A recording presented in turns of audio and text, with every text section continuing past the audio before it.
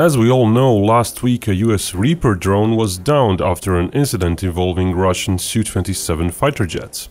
So some questions arise. Why has Russia messed with the US drone? Will it do it again? Why did the incident involve a Reaper drone and not more potent US recon platforms? And why hasn't Russia been messing with NATO aircraft even earlier, since the start of the war? Those are all tough but valid questions, and this video will try to shed a bit of light on at least some of them.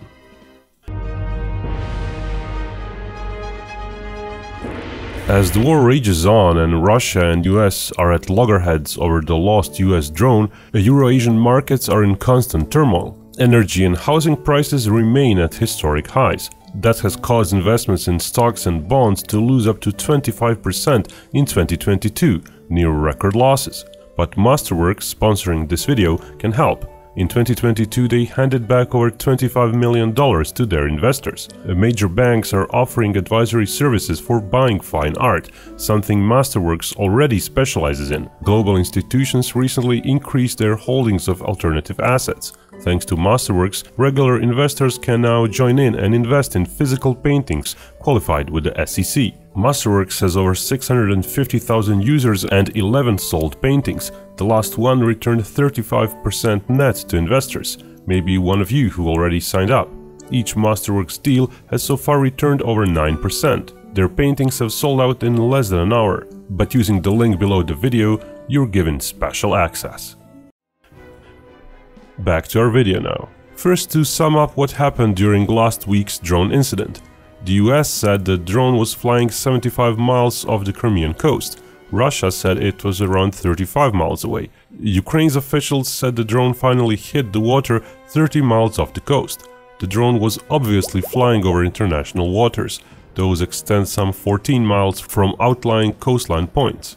Russia said it had warned of a special operational zone extending farther out from Crimea due to military ops.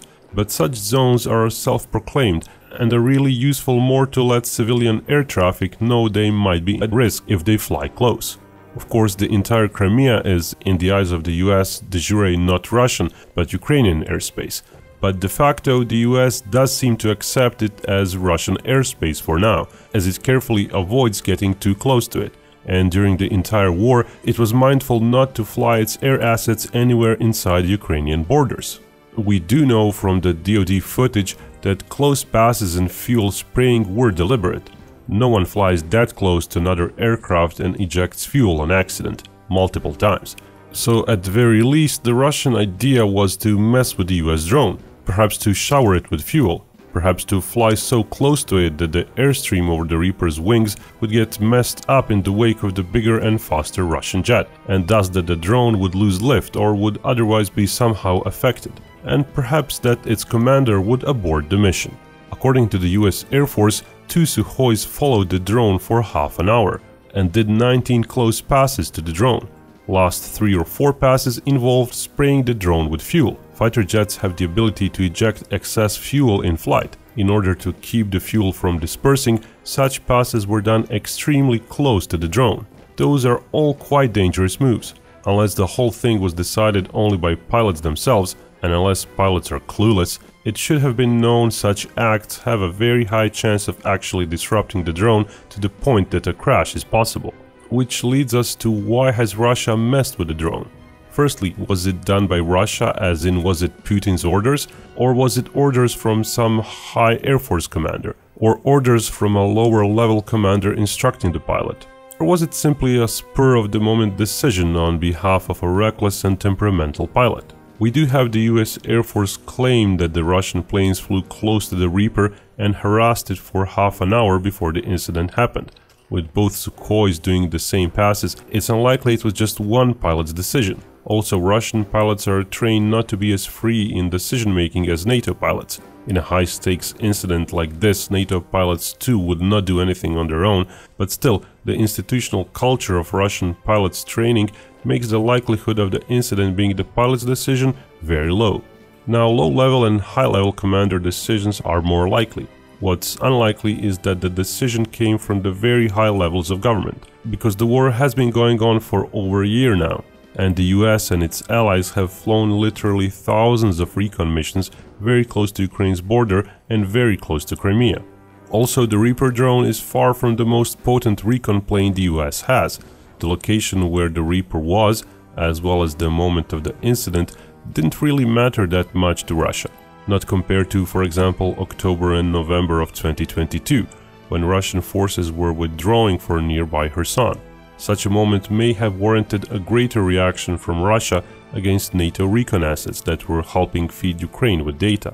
A big indication of the nature of the decision would be if downing of US drones start repeating. Then it would be very clear it's a change in strategy, which would then have to come from high up levels. Now, crashing into a drone and just flying close are two different things. We already have sort of an indication a decision to start flying close may have been made in weeks before. John Kirby, US National Security Council spokesman, said that in recent weeks Russian planes were performing similar close-by intercepts of US drones at several different occasions, but without getting so close to cause a crash. That suggests there may have already been a change in Russian thinking, with this incident being an accident, but future months will likely show what's going on better. Messing with a single drone, and a Reaper at that, is not going to help Russia much, if at all. That one drone likely represents well less than 1% of recon capabilities that US and allies have around Ukraine. At the same time, the intercept produced an international incident. It may cause the US to double down on recon missions near Ukraine, or to help Ukraine in some other way. The Russian goal might have been to deliberately crash the drone, thinking that it would result in US not flying their drones as close in the future. But unless Russia is ready to go nuclear, escalating the problems in relationship with the US is not really wise. Russia has much more to lose if US was to get more directly involved in the conflict. Again, to stress, unless the conflict turns into a nuclear one, where everyone loses. Why was the Reaper drone chosen? Well, it's the lowest hanging fruit. Reapers can't really fly high up. This one was flying at its typical cruise altitude of 25,000 feet. At most, a Reaper can fly 50,000 feet, but not for as long, or while carrying the same sort of payload. Russian flankers can fairly easily reach 50,000 feet, as their service ceiling is at some 60,000 feet. Messing with the US RQ-4 Global Hawk drone would be harder, as those fly at 60,000 feet, where the flanker too would have limited controllability and would be close to stall speeds. Global Hawks carry much more potent recon sensors, which include radar, optical and thermal sensors, some of which offer meter or two resolution at distances of 60 or so miles. Reaper's sensors are generally weaker, with the drone having to be closer to the recon area to maintain the same resolution. Plus, Reaper has to carry its most potent sensor spotted, which means it can't use both the high-power optics and a radar sensor in the same mission. The US has even more potent intelligence-gathering aircraft. It has the U-2 spy plane, with even better sensors. Its optical sensor can allegedly achieve 1 meter resolution from 190 miles away. It can also carry a radar-based imager if the mission requires it. But the U-2 flies at a whopping 80,000 feet. That's an altitude that regular fighter jets simply can't fly at, while remaining controllable. NATO also has a myriad of various other manned platforms, AWACS, various electronic signal gathering planes, and so on. For the months of the war, NATO officials did mention many NATO planes are always near Belarus and Ukraine's border, gathering information. Tracking some of those is possible, as they have to keep their transponders online while flying in dense commercial airspace. On average, at least half a dozen large recon planes fly each day around Ukraine, Crimea included. That's not counting planes with their transponders off, nor medium-sized platforms like Reaper drones. Endangering a manned plane, however, is a whole other political matter. The fact we've had hints of intercepts just against drones seems to show that Russia is not actually willing to risk escalation with these intercepts, and may keep doing them just against drones. Will they go bigger and try to mess with the more potent and much more expensive Global Hawk drones? It's plausible, as such a drone was actually downed on purpose with a missile by Iran in 2019.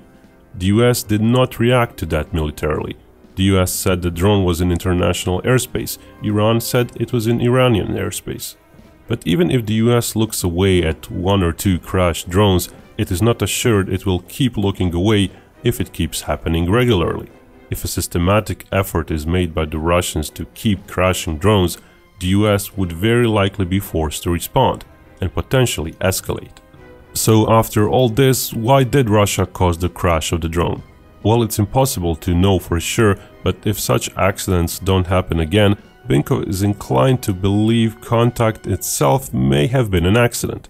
Again, the US Air Force said Russian planes did several passes dosing the drone with fuel.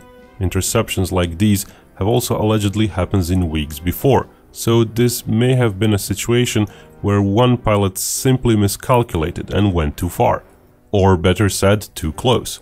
And instead of scaring away the drone operator with the drone covered in jet fuel, which could be dangerous in itself and cause the commander to cut its mission short, the Russian pilot accidentally clipped the propeller and caused it to crash outright. All those recon planes near Crimea are likely a huge thorn in Russia's side, but there really isn't a whole lot that Russia can do about those. Bringing NATO planes down on a regular basis so often that NATO conveys less information to Ukraine is a non-starter. Such escalation is something Putin showed he's not ready for, as he would have escalated to such a level much earlier if he believed otherwise. Using non-lethal assets against sensors on planes themselves, that's something the Russian Air Force seems incapable of doing. They seem to lack enough special planes to keep intercepting most NATO recon assets.